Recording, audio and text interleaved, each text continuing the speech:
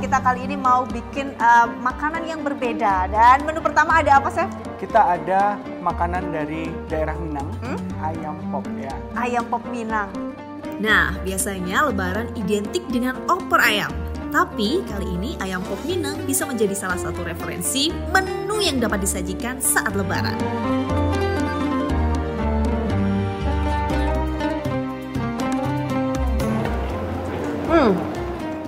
Gurih banget ya?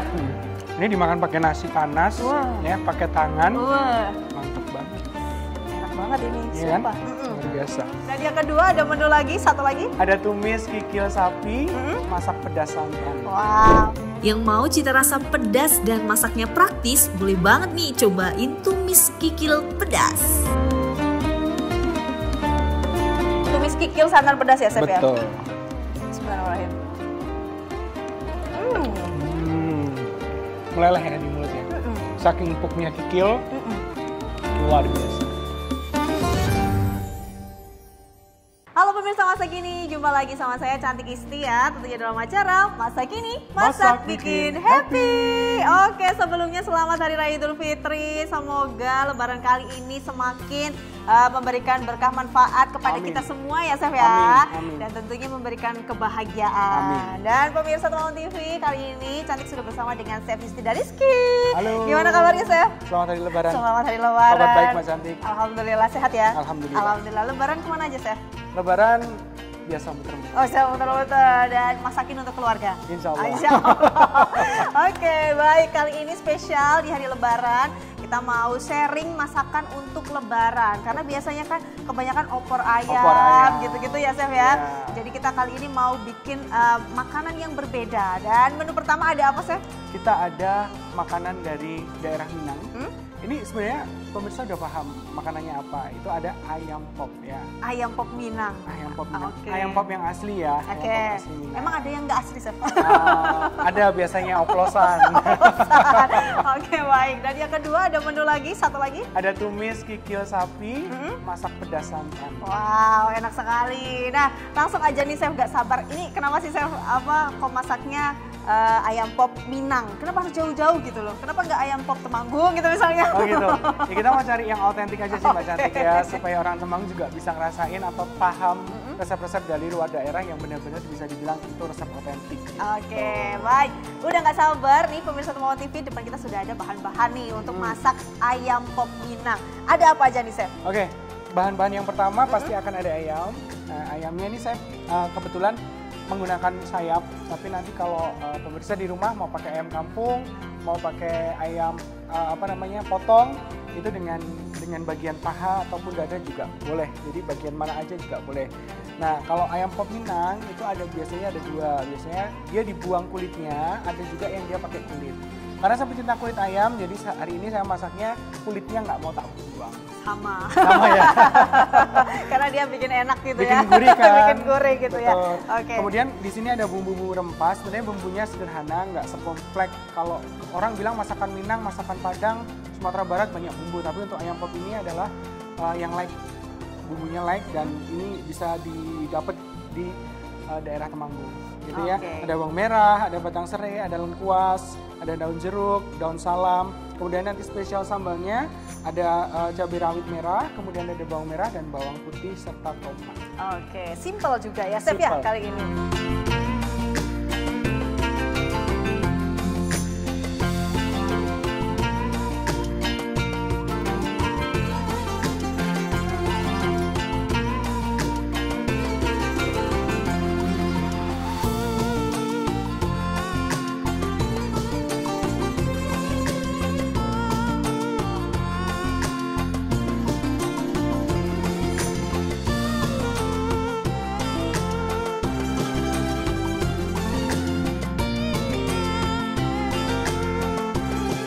Dan kuncinya adalah nanti kita masaknya pakai air kelapa. Kita sudah sediakan air kelapa dengan santan. Oke, langsung saja. Ayo kita mulai. Langkah pertama ngapain dulu, Chef? Boleh. Kita sembari mau memanaskan minyak, kita nanti mau blender bahan-bahannya, Mbak Cantik. Oke. Nah, jadi untuk pemirsa di rumah gampang banget ayam pop, karena ayam juga bisa kita stok di kulkas ya, Chef ya. Bisa. Tinggal siapin aja bahan-bahannya. Udah deh, nanti jadi ayam pop gitu jadi ya. ayam pop. Oke, kita mau masukin bumbunya. Ini ada bawang merah, bawang putih. Kemudian ada batang serai, ya. Kemudian ada lengkuas. Nah, di sini kita mau ambil blend semua lah. Nah, dengan daun jeruknya. Siap.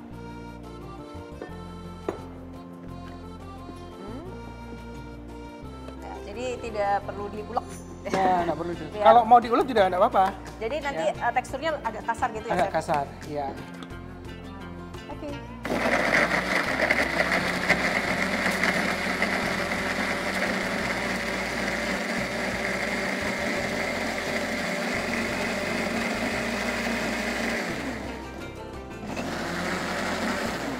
Oke, sudah cukup?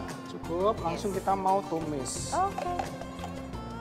Nah, bumbu tadi ada bawang merah, bawang putih, daun jeruk, dan juga lengkuas. Nah, ditumis dulu. Suka makan ayam pop nggak Mbak Cantik? Suka banget. Suka banget ya? Iya, hampir setiap hari. Hampir tiap hari makan ayam pop. Iya, karena protein itu sangat penting untuk tubuh kita, Chef. Betul banget. Lanjut, apa lagi, Chef? Oke, setelah ini kita mau masukin ayamnya. Kita mau masukin ayamnya. Nah, kali ini kita pakainya sayap. Sayap. Ini sudah saya marinate pakai jeruk, air jeruk nipis. Biar gak amis gitu ya, Chef? Biar nggak amis, betul. Nah, ini Cantik paling suka nih kalau bagian sayap nih. Karena apa coba, Chef? Kenapa? Biar bisa terbang ke hatimu. Udah dapat gombal aja nih di Lebaran. Oke, setelah ini kita mau masukin yang namanya air kelapa. Ini wajib ya, kalau bikin ayam pop harus pakai yang namanya air kelapa. Oke. Air kelapa. Air kelapa ada, santan juga ada ya, Chef? Santan juga ada.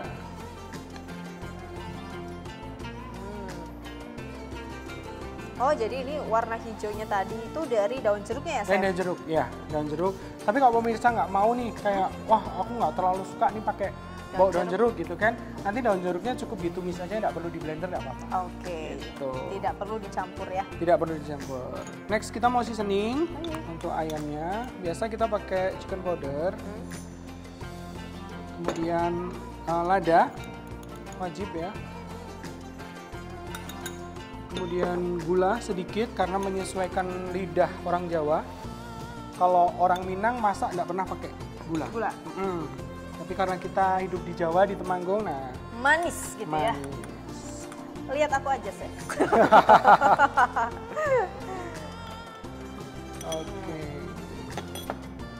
Bumbunya komplit. Nah, ini kita mau ungkep, Mbak Cantik. Siap.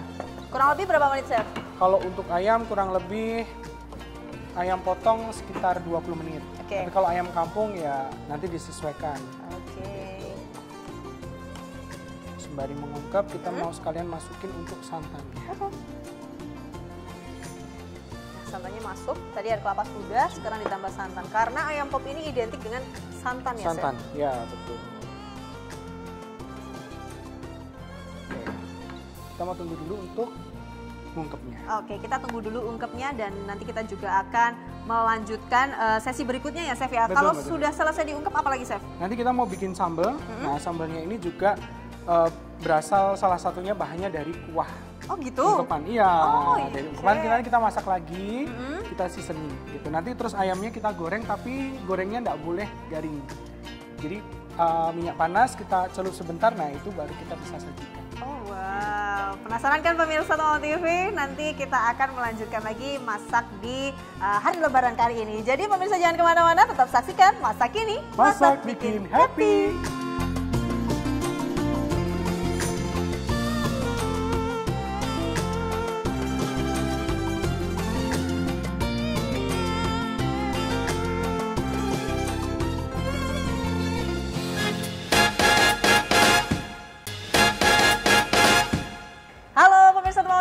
lagi dalam acara Masa Kini, Masak Bikin Happy. Masih bersama dengan Chef Rizky.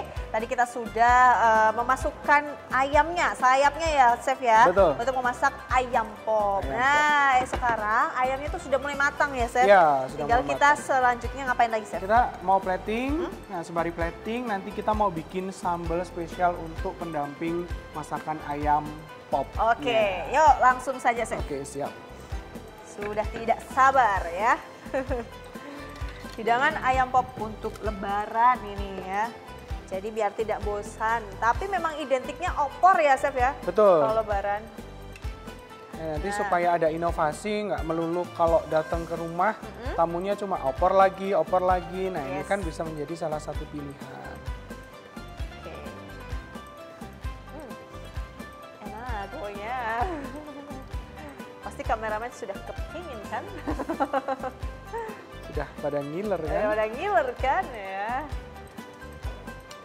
Oke, selanjutnya kita mau bikin sambelnya. Sambelnya cukup simpel. Kita mau blend dulu bawang merah, bawang putih, cabai, tomat. Cabai jablak, bawang merah, bawang putih, tomat. Ya.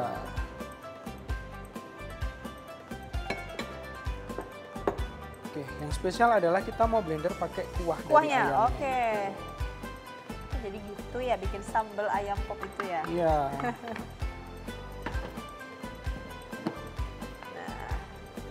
Sip. Sip.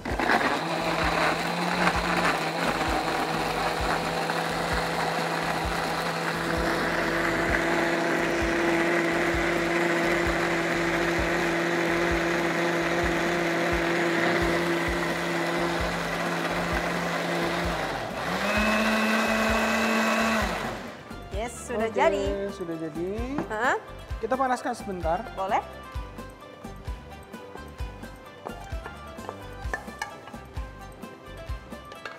Jadi tetap harus kayak ditumis gitu ya, Chef? Iya, tapi sebentar saja. Oke. Oh, sambal ayam pop nanti berasa banget pedasnya nih di ayam pop yang gurihnya dicocolin pakai sambelnya. Ayam pop Minang. Ayam pop Minang, asli. Asli. Nah, sambil kita nunggu, kita mau sekalian garnish untuk ayamnya. Siap.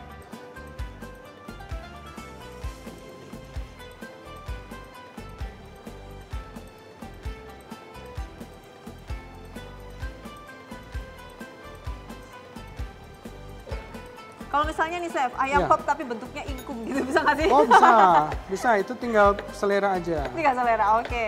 Jadi besar gitu ya Chef ya, nanti disajikannya dicocol sambal, tinggal nanti di poteng-poteng, apa sih bahasa ininya?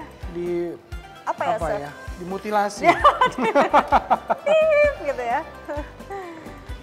Nah, tinggal taruh sambelnya. Ya, nah ini kita mau seasoning tapi dikit aja karena tadi kuahnya udah ada rasanya. Kita cuma mau mantepin aja dikit. Oke.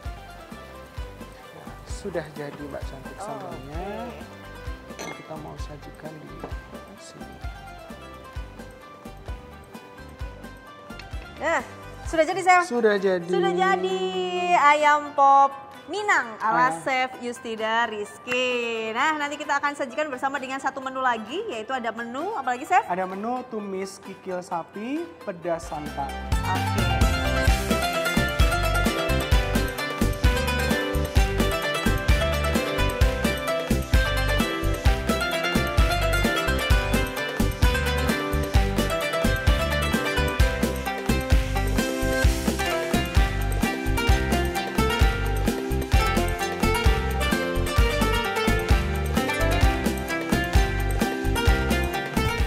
Baik pemirsa, masa kini kita akan melanjutkan masak untuk menu yang kedua di hari Lebaran ini. Selain tadi ada ayam pop Minang, ada yang kedua yaitu ada tumis kikil pedas santan.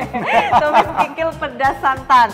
Nah, pemirsa Temanggung TV, kita sudah siapkan bahan-bahan untuk memasak tumis kikilnya. Jadi langsung aja Chef, bahannya sepil aja langsung ke pemirsa. Oke, siap. Yang pertama pasti ada kikil. Nah, kikil kita pilih yang bersih ya.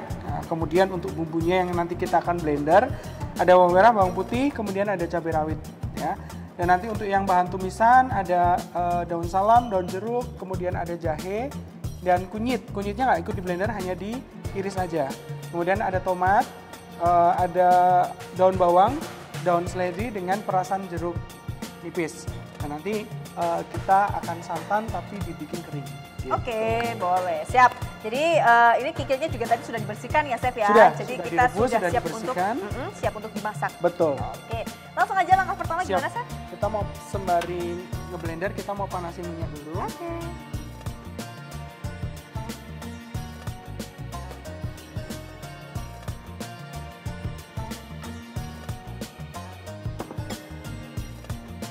Bikin bumbu lagi? Bikin bumbu lagi.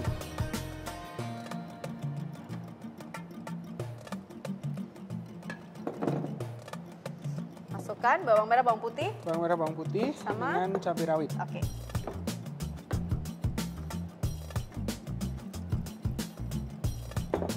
Nah, kita haluskan terlebih dahulu, pemirsa.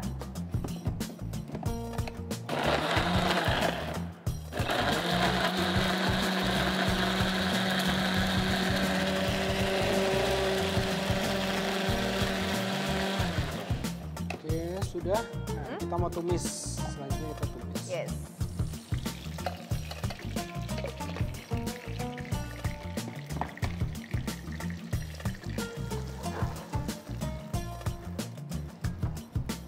Kita tumis, kita mau masukkan, tadi ada daun salam, ada daun jeruk, kemudian jahe dan kunyit. Jadi kunyitnya tuh gelondongan aja, tinggal dimasukin ya, Chef ya. Betul. Diiris-iris aja, tidak perlu di Ikut di blender. blender.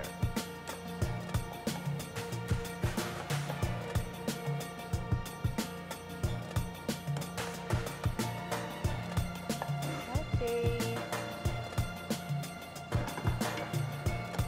Karena kalau orang Indonesia tuh suka pedes ya, Chef ya. Suka pedas. biasanya. Kalau nggak pedas tuh kayak kurang gitu Mbak. Ya ada Ya yang kan? kurang gitu. Apa gitu ya. Jadi kayak gak bikin selera gitu ya, Chef ya. Betul, betul. Makan sayur sop aja harus pakai sambal kan Mbak Betul. Cantik? Harus ada sambalnya. Oke, ini udah wangi Mbak Cantik. Yes. Sekarang kita mau masukkan kikilnya. Ini. Kemudian kita mau masukkan tomatnya, Oke. ditambah dengan daun bawang dan seledri. Yes. Oh, sudah masuk semua. Udah masuk dan kita mau peras untuk Jeruk nipis. jeruk nipisnya. Oke. Oh, gampang sekali dong. Tinggal tumis-tumis dong. Tinggal tumis-tumis aja dong.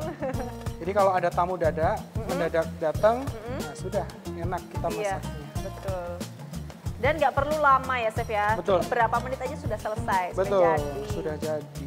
Tinggal dihidangkan pakai nasi putih anget. Wah, enak banget. Dan ini kan bahannya bisa disimpan ya. Bisa disimpan. dan aman. Nah, nanti setelah ini kita tinggal kasih seasoning aja, Chef, berarti? Betul. Oke, tapi tunggu dulu, Chef, untuk pemirsa Temanggung TV. Nanti kita akan lanjutkan lagi, masih ada segmen satu lagi. Jadi jangan di mana-mana, tetap saksikan Masa Kini, Masak bikin happy.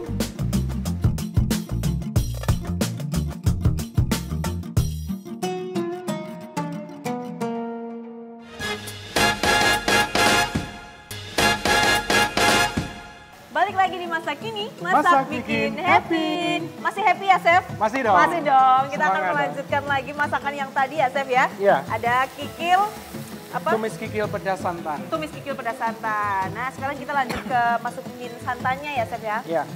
Ini luar biasa nih batuknya. Menyengat soalnya Menyengat. pedesnya. Nah, ini pecinta pedas. Wah, seneng banget ini Mbak Cantik. Biasanya kalau sampai pedes itu, sampai menyengat itu berarti masakannya enak gitu kan. Oh gitu? Katanya gitu? Amin. Amin. Tuh. Oke, setelah santan masuk, kita mau seasoning.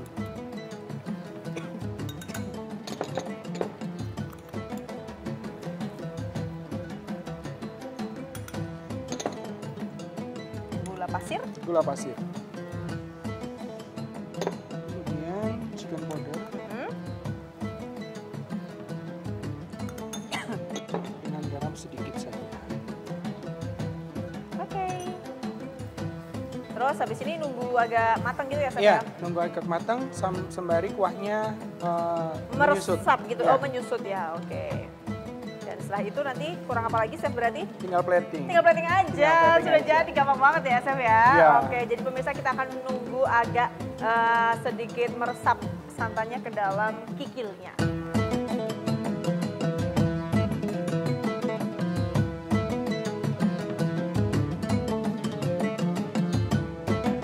Baik pemirsa Temanggung TV, ini kikilnya sudah mulai matang ya, Chef ya? Ya, sudah Setelah matang. itu kita akan melanjutkan ke sesi plating ya, Chef, kalau Betul, gitu? kita mau plating. Mudah dan cepat dan praktis. Enak lagi. Mudah, cepat, praktis, enak lagi. Jadi kalau ada tamu di rumah datang tiba-tiba mau silaturahmi untuk Lebaran ya kan, jadi langsung aja tinggal dioseng-oseng aja, sudah jadi. Kayaknya kurang lebih 10 menit aja udah selesai ya, Udah Chef selesai. ya. Asal dipastikan kikilnya udah empuk dulu. Ya, jadi direbus dulu ya. Iya. Kalau misalnya untuk disimpan di kulkas nih, Chef, di lemari Iya. es gitu ya. Jadi kikilnya harus direbus dulu atau enggak? Ya, harus direbus dulu, dibersihkan dalam kondisi bersih. Kemudian nanti ketika ada tamu, kita tinggal olah aja. Oke, dan itu kurang lebih bisa berapa lama ininya, apa namanya, bertahannya? Masa simpannya, Ah. untuk masa simpan di freezer itu kurang lebih 3 bulan. Oh, lama kalau, juga ya? Iya lama, tapi kalau untuk di suhu kulkas biasa itu kurang lebih sekitar 2 minggu. Oke, jadi itu tips untuk pemirsa di rumah. Nah, ini dikasih garis. Udah, Chef? Sudah selesai. Simpel sekali pemirsa Temanggung TV. Ini sudah jadi. Tadi apa namanya? Tumis kikil sapi pedas santan. Tumis kikil sapi pedas santan ala Chef Rizky tentunya. Nanti pemirsa kita juga akan mereview makanan yang satu lagi setelah ini.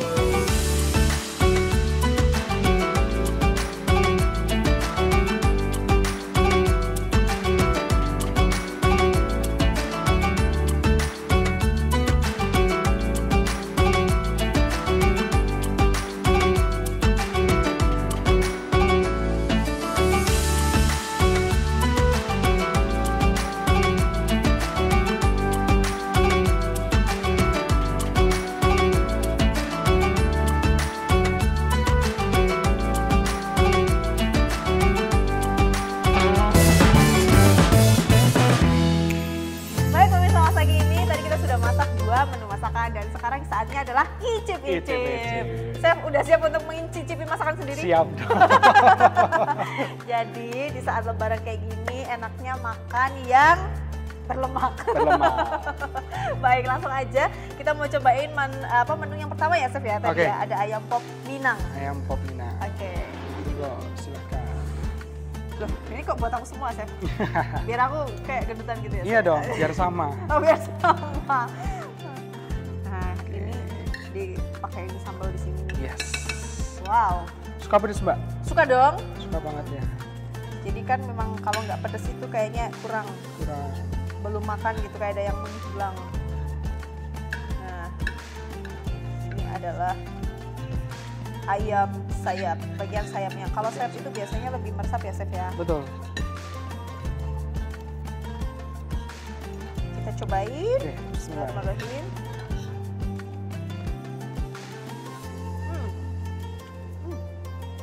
Creamy santan. Gurih banget ya. Jadi dia masih juicy gitu. Creamy Rasanya. banget, santannya juga luar biasa. Sambalnya nampol, enak. Jadi memang sambalnya ini khas karena tadi bikinnya pakai kuahnya ya, Chef ya. Pakai kuahnya. Kuah dari ayam popnya itu sendiri. Ini dimakan pakai nasi panas, Wah. ya, pakai tangan. Wah, Mantap banget. enak banget ini, Iya kan? sumpah. Luar biasa. Selamat menikmati masakan sendiri, Chef. Gimana rasanya mencicipi masakan sendiri? Ya kalau nggak sama Mbak Cantik ya nggak ngicipin Masa sih sih, sebenarnya. Chef? Iya, Oh iya. Terus makan masakannya siapa, Chef, biasanya? masakan istri. Oke, luar biasa. Susu sekali. Ini enak sih bikin lagi ya, Chef ya? Iya. Jadi harus dicoba, ya. Nanti spare aja bahan belanja. Nanti kalau ada tamu disajiin menunya ini. Luar biasa. Bakal dipuji kan? Simpel banget Simpel soalnya. banget. Dan kalau ayam itu memang kebanyakan dari kalangan anak kecil, dewasa gitu kan, Betul. orang tua gitu pada suka. Pada suka. Ini juga bisa dimakan anak kecil, toh Mbak, karena sambelnya dipisah. Betul. Gitu. Tapi kalau misalnya nih, untuk anak kecil khusus nih chef, mau pakai sambal kayak gini, bisa nggak sih kalau misalnya nggak pedes? Bisa, kita ganti dengan sambal tomat. Basicnya sama, cuma nggak usah kasih cabai. Oh gitu. Jadi kan tadi ada tomatnya. Nah jadi yang di blend hanya bawang putih, bawang merah, kemudian dengan tomat aja. Oke, berarti pilihannya gampang. Sesuai selera aja, mau pedas tinggal kasih cabai yang banyak. Kalau nggak pedas untuk anak kecil bisa pakai tomat. Betul. Betul banget. Nah langsung aja kita mau cobain yang kedua. Yang kedua, oke. Nah yang ini pedas banget ini. Ini kita Mantap. deg-degan nih. Udah deg-degan nih chef, kira-kira gimana rasanya ya? Try, coba. Try. Kikil. Kikil. Kikil santan pedas. Tumis. Tumis kikil santan pedas ya chef ya? Betul. Bismillahirrahmanirrahim. Oh, oke. Meleleh ya di mulutnya. Saking empuknya kikil, luar biasa. Jadi kalau biasanya kan kita masak kikil tuh cuman kayak empis-empis gitu loh chef. Kalau Tumis di kasih Temanggung, kecap gitu kan. Tumis kasih kecap udah selesai gitu kan. Nah kali ini spesial nih, dia pakainya tadi ada santan juga ya chef ya. Dan ini rasanya ada asemnya karena tadi kita ngeblend bumbunya pakai tomat kan. Betul. Tadi ada tomat yang dimasukin di masakan, jadi rasanya itu pedas, asam dikit, terus creamy dari santannya. Dan ini juga nggak amis. Nggak amis ya karena pemilihan dari bahan baku kikilnya juga diperhatikan. Jadi kan kita tadi pakainya kikil yang udah bersih. Kenapa Mbak? Pedes ya? Iya. Pedes banget ya Pedes ternyata banget. ya. Tapi kalau orang Indonesia nggak makan pedes kan nggak puas. Betul, apalagi ini kalau ditambah nasi udah deh di depan TV sambil makan gitu kan, Sama pakai kerupuk. tangan, pakai kerupuk juga ya chef ya. Ini Nikmat disajikan di banget. saat Lebaran adalah menjadi salah satu pilihan ya chef ya, Betul. selain ada opor ayam dan juga apalagi sih chef kalau Lebaran tuh. Ada rendang. Nah betul banget. Nah ini bisa diganti pakai kikil. Nah masak-masak kita hari ini sudah cukup chef. Siap. Kita juga sudah memberikan referensi tentunya untuk seluruh pemirsa Temanggung TV tentunya yang udah nonton langsung aja dicoba masak di rumah karena ini simple banget, cepet dan mantap. Enaknya. Terima kasih chef hari ini sudah menemani Cantik untuk masak-masak di Hari Raya Lebaran. Nah sebelumnya kita ucapkan dulu untuk pemirsa Temanggung TV selamat Hari Raya Idul Fitri 1445 Hijriah. Semoga selalu diberkahi dalam perjalanan hidup. Amin ya Allah. Semoga tahun depan kita bisa ketemu lagi. Amin, amin. Ketemu Ramadan lagi. Amin, amin ya rabbal alamin. Baik, terima kasih banyak pemirsa sudah menyaksikan dan nantikan episode-episode selanjutnya yang bakal lebih menarik lagi dan tentunya surprise masakannya. Surprise. Oke, jadi saatnya Cantik Istia dan saya Yusti dari Rizky pamit undur diri. Sampai ketemu di masa kini, Masak bikin happy. Dadah.